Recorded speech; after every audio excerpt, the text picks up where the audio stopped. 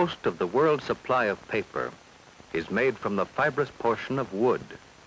Hence, the story of paper properly begins in the forest.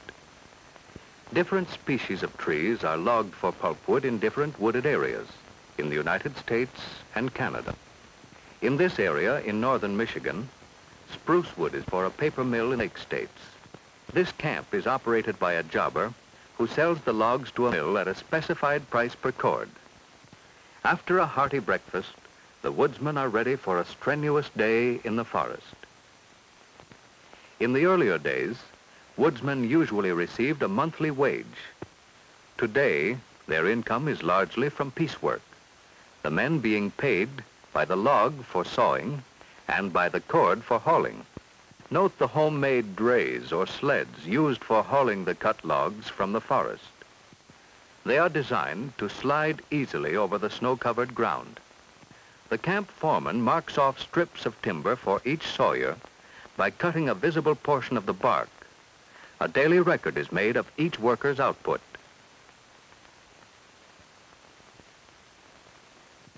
Some of the workers are professional woodsmen who spend most of their working years in the camps.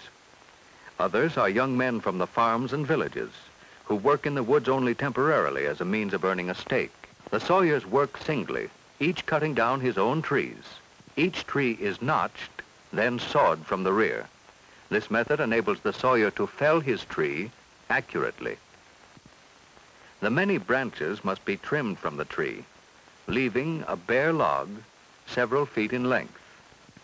This log is then cut into standard lengths of 8 feet.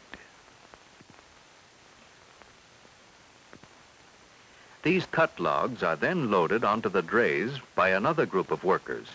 These men, called haulers. They move the logs from the woods to nearby landings. These haulers often own and maintain their own equipment, paying for it out of their earnings. Earnings based on the number of cords hauled. The powerful tractors employed must be kept in the best of mechanical condition, as they are in continuous operation throughout zero and sub-zero weather. These logging operations are carried out during the winter because snow is necessary to skid the logs from the woods to the landings. Horses, once the sole means of transportation in the woods, are being replaced. At the woods landing, the logs are loaded onto trucks by husky workers.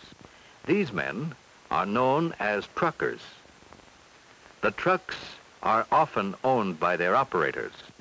These men are also paid by the cord for hauling the logs from the landings to the railway docks, in this case, 20 or more miles from the camp.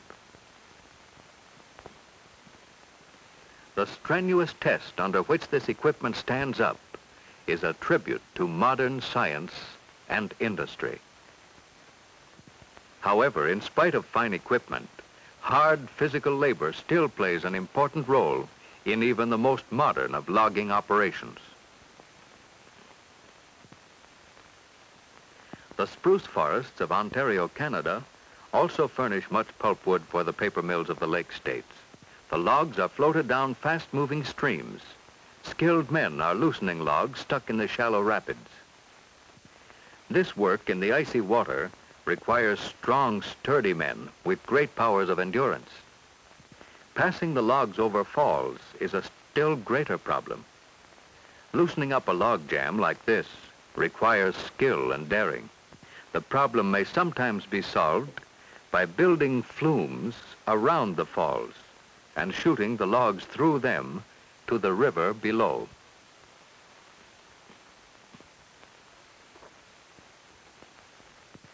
After reaching the river mouth on the northern shore of Lake Superior, the logs are drawn together and held in place by a boom, which consists of logs chained together end to end.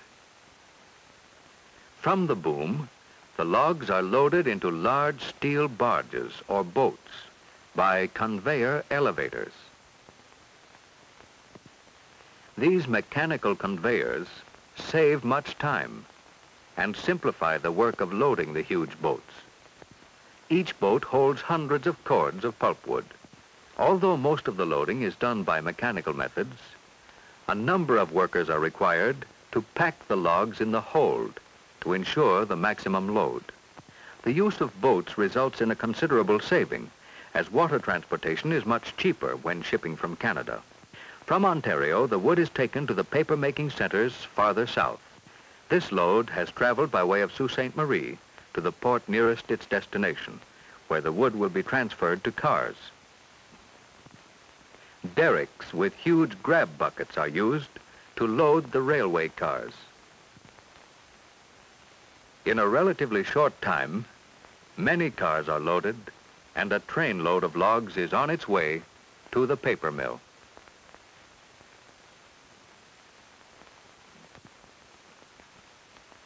Because of the large amount of water used in paper making, the mills are usually located at or near a plentiful water supply.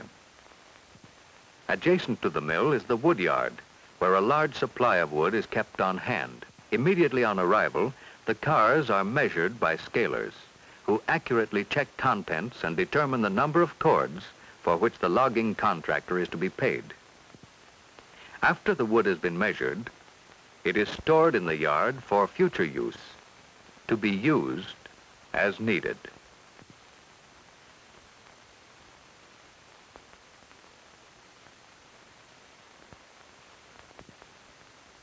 The logs which have been in the wood yard longest are again loaded on yard cars, which take them over to the paper mill.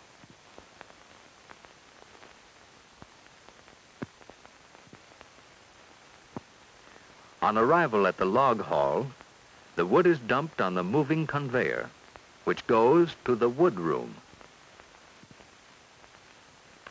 In the wood room, the long-length logs are sawed into shorter pieces to facilitate easier handling. From the saws, the short logs, known to the workmen as sticks, are conveyed to the drum barker, where they are tumbled vigorously for about 30 minutes to remove the bark. For further barking, imperfect logs are given finishing touches on this machine. Knots and other defective parts are removed in this knotter saw.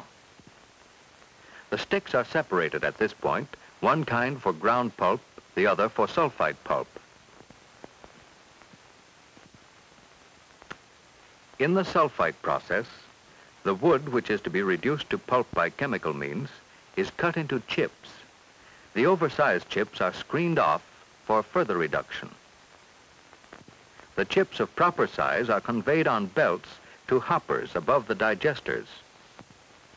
Large mills have a battery of several digesters, as shown in this scene, each with a capacity of many tons of wood and chemicals.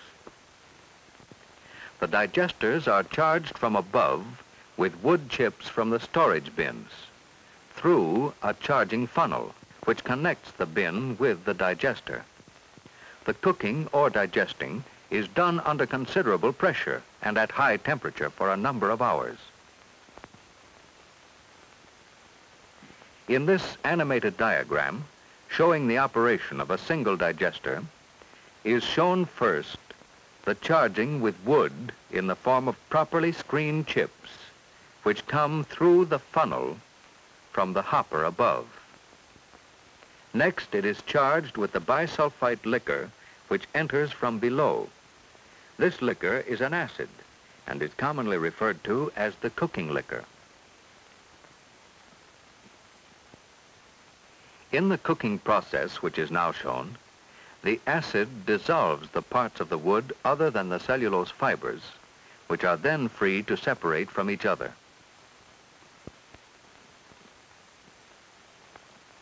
After cooking for a number of hours, the opening of a valve allows the stock, which is under great pressure, to blow out into a tank known as the blowpit.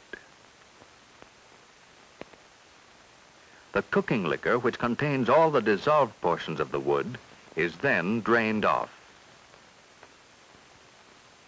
The fibrous stock is thoroughly washed by repeatedly filling the blowpit with water and then draining it off, after which it is sluiced to storage tanks. From the storage tanks, the pulp in dilute liquid form is pumped to a series of screens. It first passes through a screen known as the knotter, which rejects the knots and coarse pieces of incompletely cooked chips. Much of the objectionable material is eliminated at this step. It next passes through the thickener, where some of the water is removed. From the thickener, the pulp passes to a reserve tank. Next, the stock goes to the unbleached stock screen, where the remaining coarse materials are screened off. The accepted stock is then passed through the decker, where it is thickened.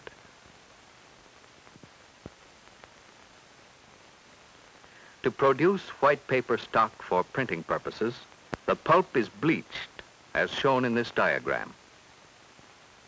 The center screw mixes the stock with the bleach. The degree of bleaching is regulated by the ratio of bleach liquor to pulp and by temperature and time. After bleaching, the pulp is pumped to washers where the dissolved coloring matter and spent bleach liquors are washed out. After washing, the pulp is screened again. The accepted stock goes to the wet machines where the pulp fibers are formed into a sheet on a wire-covered cylinder.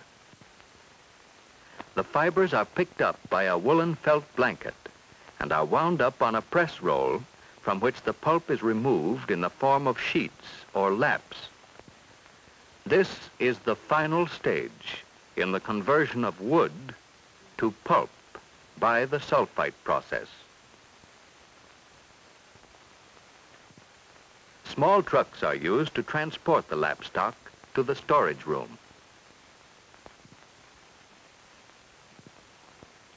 Back in the wood room, the logs to be used for ground pulp are sorted out and conveyed to the storage room. An operator on this floor is continually on duty to keep the elevators loaded with logs to be lowered to the grinding machine below. The grinders are powerful machines, each containing a huge grindstone, such as this one. The stone surface has been carefully prepared to ensure uniform pulp texture. The stone revolves partially submerged in water, which serves to lubricate the stone surface, prevents overheating, and facilitates removal of the fibers from the stone surface. The revolving stone reduces the sticks to pulp as they are forced against it by hydraulic pressure. At this point, as is true all along the line, tests are made to ensure uniform quality. After screening and bleaching, the ground wood pulp is ready for the beaters. The beater room is the junction point for all raw materials that go into paper. The operation of the beater may be observed in this empty beater. A revolving cylinder with a number of blades causes the stock to circulate around the mid-feather. This action mixes the ingredients and cuts, hydrates, and brushes the fibers, thus ensuring the best possible paper texture. The beaters are charged with the ground pulp in a liquid or slush form. Clay, alum, rosin, sizing, and color are added. Then, the sulphite lap stock is introduced. All these operations are under the careful supervision of the head beater man. From the beaters, the stock goes to machines known as the Jordans, which subject it to a further beating. This is the final treatment the stock receives before it goes to the paper machine. In large mills such as this one, there are a number of paper machines.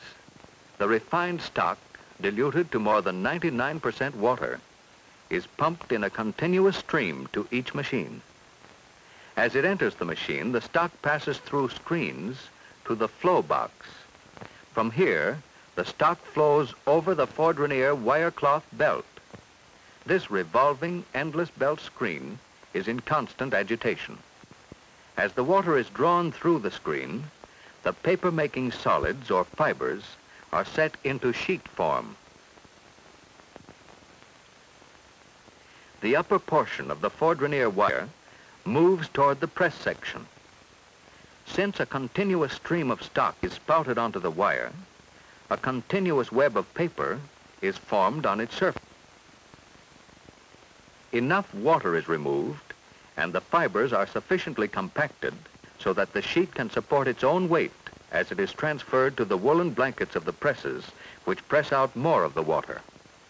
The remaining water is removed as the paper is carried on an endless canvas over the steam rollers of the dryer section. Next along the line, the coating materials are added. Then, with further drying over heated, polished steel rollers, the paper finally passes through the machine calendars, where pressure between heavy iron rollers gives the desired finish. Greater smoothness and gloss may be secured, if desired, by running the paper through super calendars. The pressure on the paper as it passes between the polished steel rollers and hard pressed paper rollers produces the higher smoothness and better gloss. In the testing stations, samples of stock from the different stages of production, as well as finished paper from the various machines, are subjected to various tests. In this laboratory, finished papers are being tested for opacity, for weight, for tensile strength, gloss, and smoothness. The permanence of the paper's coating is also being determined in a dusting test. Its ability to endure folding is measured in this folding machine.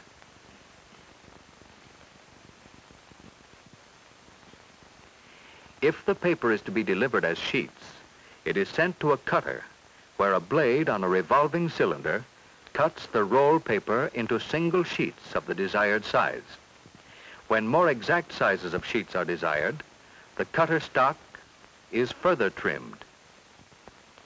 Paper leaving the cutters and trimmers is piled on skids for inspection. The sheets are inspected and counted by hand. All defective paper, half sheets and so forth, are rejected. Much experience goes into the development of the skills and dexterity necessary for such speedy work. After cutting, trimming, inspecting, and counting, the sheets are packed in cases and properly marked and labeled.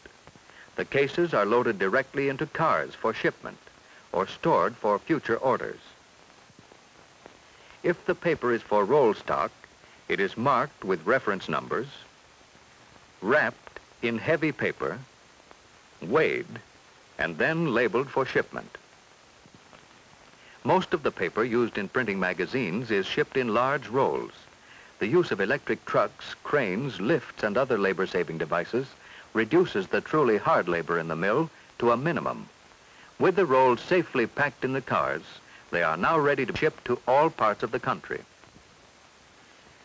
Tons of paper are used annually by all branches of the printing industry. On arrival at the printing establishments, the large rolls, each weighing about a ton, are placed in storage to be ready for immediate use. Each roll averages about 10,000 feet in length. 2 rolls, one above the other, are placed on continuous rotary presses. Several magazine pages are printed on this continuous sheet. Later, they are cut into sections, ready to be inserted into final magazine form. This high-speed sheet-fed press is printing 5-color reproductions using large cut sheets instead of rolls. The printed sections or pages of a magazine are placed in the binding machine, which gathers and binds sections in one operation. The binding machine has completed the assembly operation, and the conveyor takes the almost finished publication to the last operation, cutting and trimming. A large razor-sharp cutting blade trims any remaining rough edges on the head, foot, and side of the magazine. This is the story of manufacture and use of high-grade book and magazine paper. The development of economical methods of making this paper is playing a tremendous role in placing a wealth of well-illustrated current reading material to the reach of all who read.